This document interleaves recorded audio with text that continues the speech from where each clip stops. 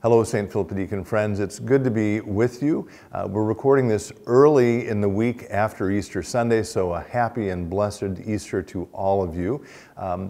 We're relatively new with this whole podcast thing. We've been talking about doing it for about a year and making some plans to do it. And of course, then we had this pandemic and the stay-at-home order, and we decided it made sense to go ahead and start. But we're still learning. We're still figuring some things out. When we started it, certainly one of the thoughts was it was one way to stay connected. We figured it would also be a good way to share some updates on what was happening at the church, information about what's going on, maybe an opportunity periodically to share some theological reflections.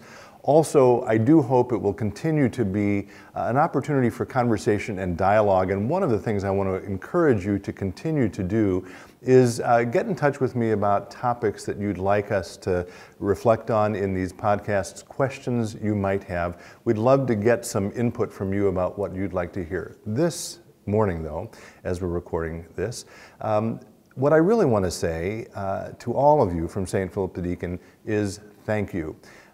We have just come through the most important season of the church year, Lent, Holy Week, Easter, and it has all happened, again, on the heels of this unprecedented, strange, unusual, anxiety-filled time that we're living through.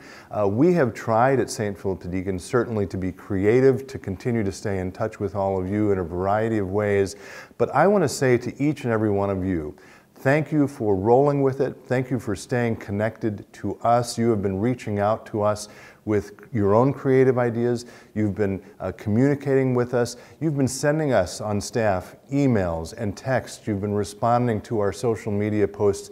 And I can't tell you how important and how significant all of that communication has been for us who are here.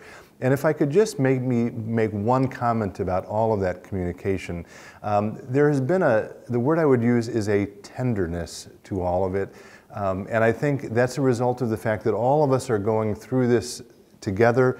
We're all experiencing these strange, unusual times together. And I am so grateful to all of you for your willingness to share some of what you're thinking, some of what you're feeling, and to communicate your gratitude to the folks on staff.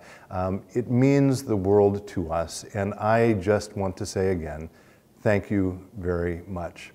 We'll see you again here soon. In the meantime, as always, be safe, stay in touch, and God bless.